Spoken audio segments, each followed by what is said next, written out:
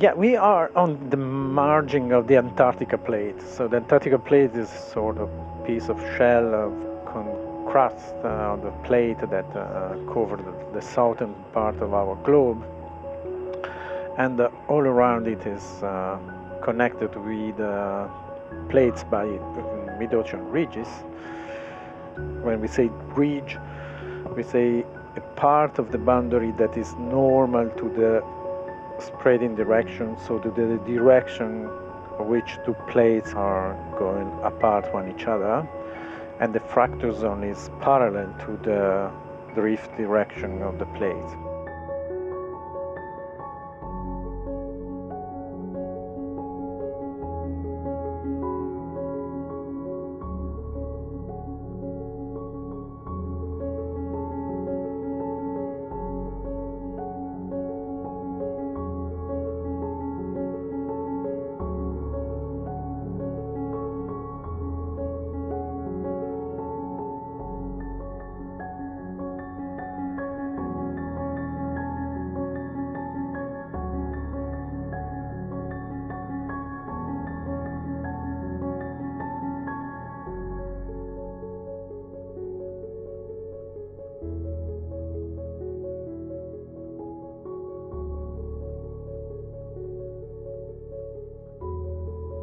So we are the first people to identify the Paleodicton. It looks like he's actually a Holothurian.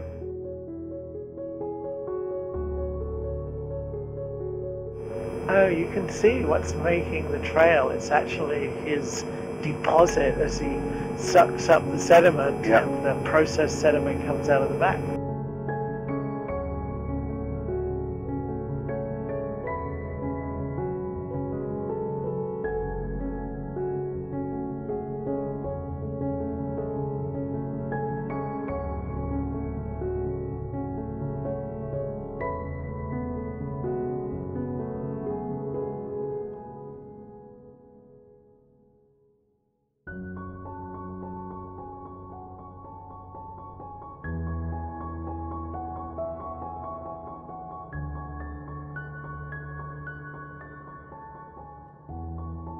The big yellow browny piece of rock doesn't have the black manganese cover, so we know it's relatively recently fallen down the hill.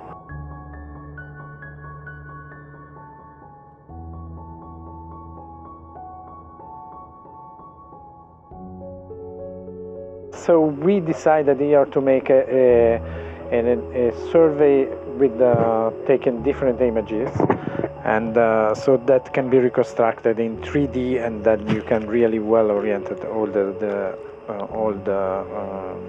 outcrop. See if we can't get a strike and a dip on that feature. Right now we want to line the submarine up along the axis of that feature so we can get it strike.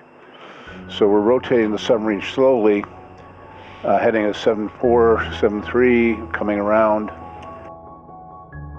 So when we get the reconstructed 3D image, it will be really useful. One of the actual hardest things that the geologists do is trying to interpret the three-dimensional geometry from these two-dimensional pictures. And so, you know, you look at that picture and you can clearly see that it's a complicated shape, but actually trying to judge dips of things and the dip direction very accurately is very difficult on a 2D image. And so potentially getting the 3D reconstruction can be really helpful, because we can do things like rotate that image and look, you know, line it so the dip is perpendicular to us or parallel to us.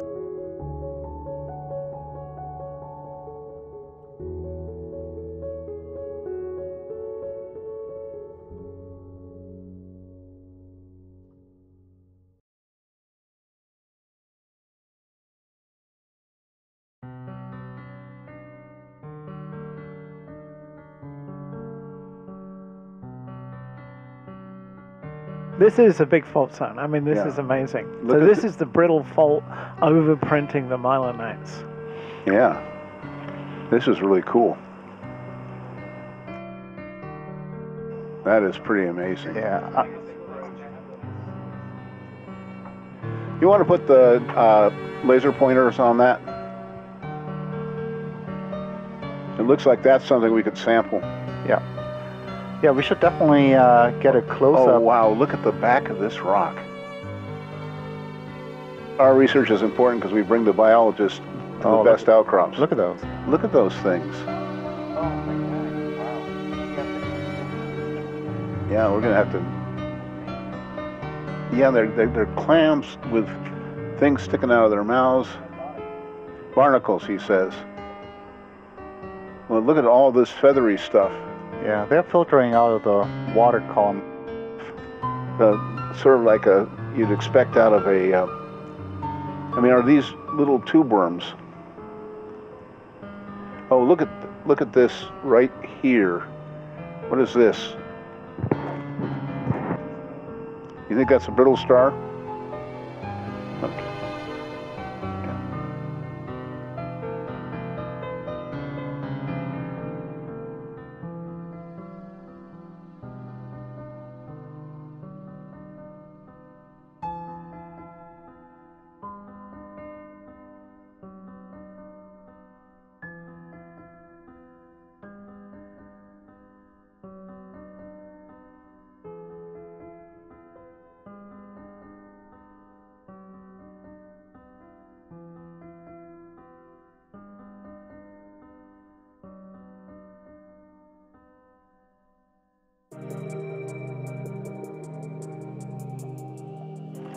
So the pilot is going to zoom in on it just because he likes it too.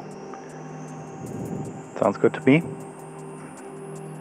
I mean, how can you resist that?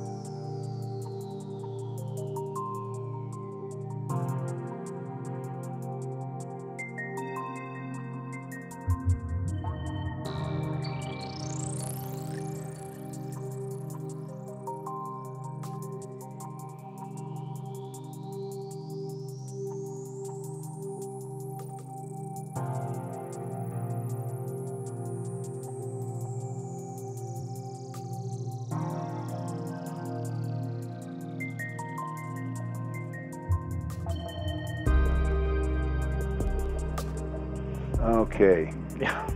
Let's put him in the basket. I think we'll be able to identify this rock. Look at how he's attached to the bottom. Can crinoids walk? I hope so, and I hope that he escapes before coming up. Save the crinoid. There is a movement. listen here. There is a strong people movement.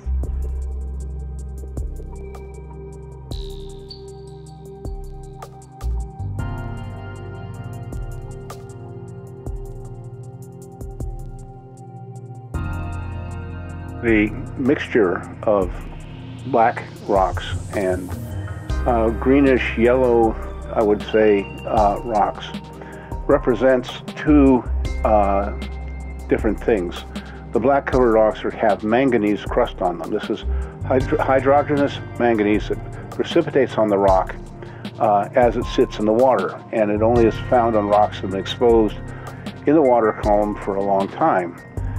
The other rocks are lacking that coating, and that means we have this mixture here, which means we're looking at a mixture of rocks that were on the surface and ones that were down deeper.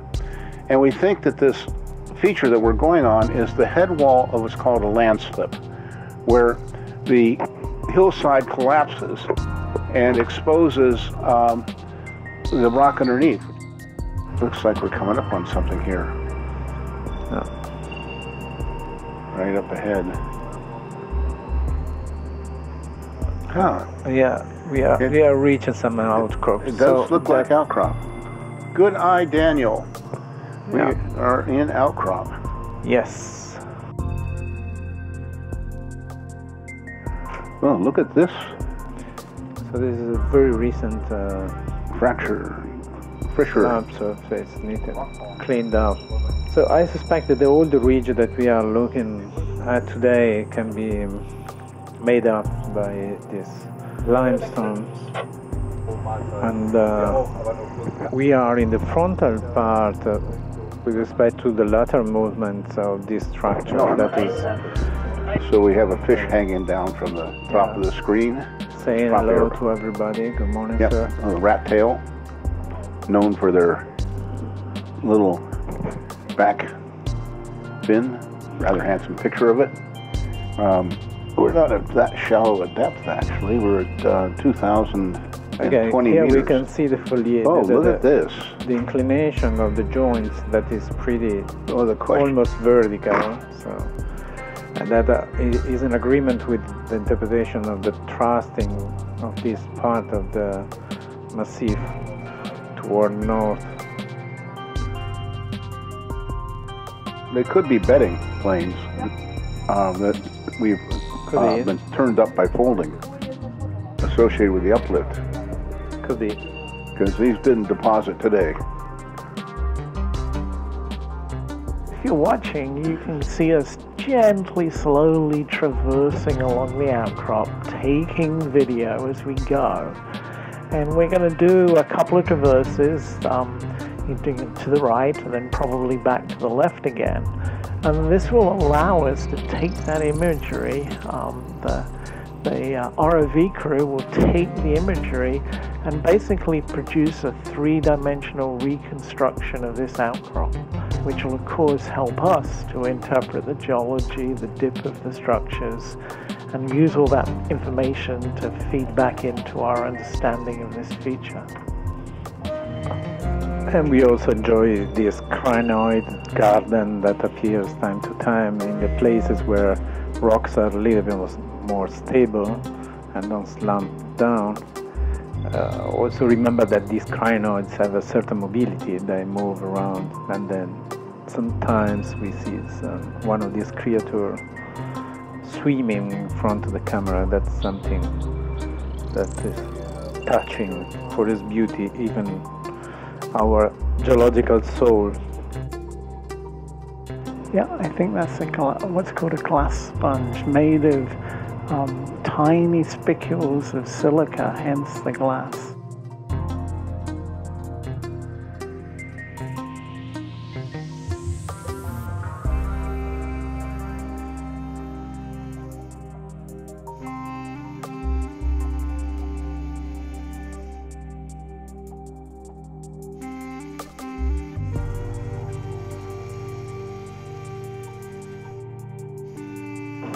Let's try to understand if there is any change in the lithology.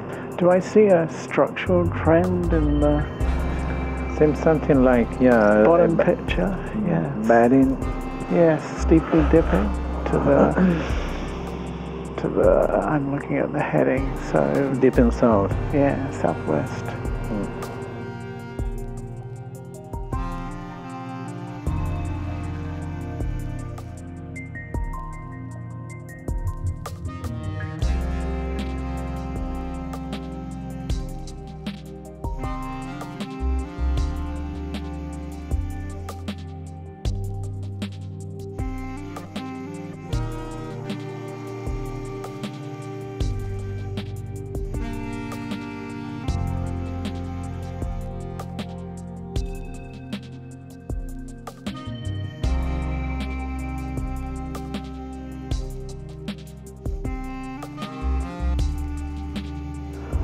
Suspect this is a sponge, a gastropod, yeah, some serpulides, yeah, and some chiripides, yeah. And, you see that it opens just to filter, to catch filtering. It's a pretty complex ecosystem, even though very small.